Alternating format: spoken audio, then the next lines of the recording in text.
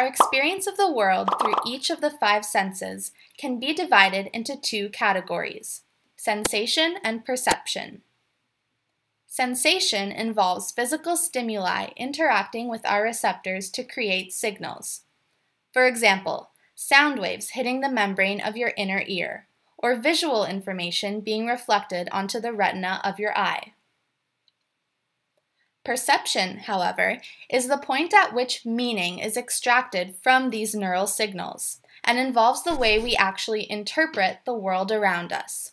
For example, categorizing something we see visually as a butterfly, or realizing that the surface we've just put our hand on is actually really hot.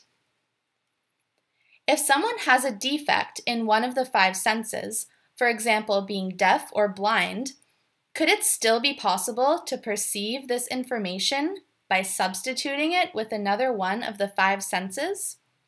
In other words, could it be possible to hear with the eyes or to see with the skin? This concept of neuroplasticity was the revolutionary dream of the late Mexican scientist Paul Bach-y-Rita.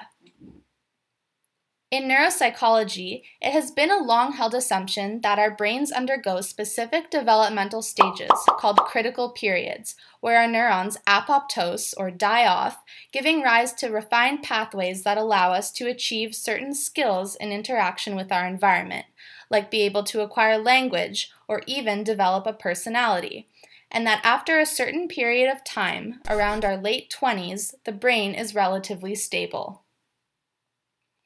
While this is true, Bach-y-Rita helped us realize that the brain is really more plastic than we think. His work involved sensory substitution, replacing the sense of sight in blind patients with the sense of touch. Vision is only related to the actual organ of the eye to a certain point, and after that, it's just pulses, series of complicated pulses along nerves going through the brain. Well, these pulses aren't any different from the pulses coming from any other part of the body, even the big toe. The pulses going on in our brain are all the same, like an on and off switch.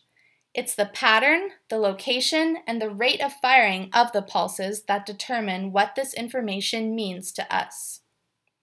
If you train the brain enough, these pulses can be rewired from a different sensory modality to convey information that our brains ultimately perceive as vision. So Bach-y-Rita developed a device that substituted the sense of sight for the sense of touch. It was an old dentist chair with a matrix of blunted needles against the subject's back.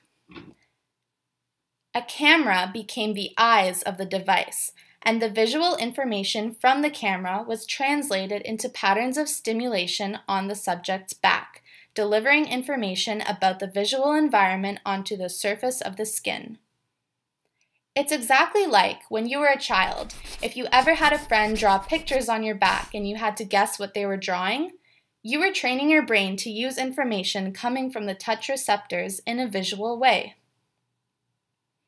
Since then, all sorts of different sensory substitution devices have been developed. One of the most common being a device delivering electrical pulses onto the tongue, which has a highly sensitive receptive field. This device, known as a brain port, has 600 different sensors to deliver fine-tuned stimulation. And they work! A tongue device was successfully used in a 2005 study to help subjects physically walk through a maze. PET scans revealed distinct activation in the visual cortices in blind participants after using the device to navigate through the maze, compared to before when they had to do it by themselves blind. The implication of this science has huge meaning for improving the quality of life of people with disabilities, but also for our entire understanding of the brain itself. Rather than repairing problems in the existing systems of the brain, what if we focused on creating new ones? That's exactly what is being done with these devices. Bach-y-Rita died in 2006, but his team continues to develop these devices at the Tactile Sensory Lab at the University of Wisconsin.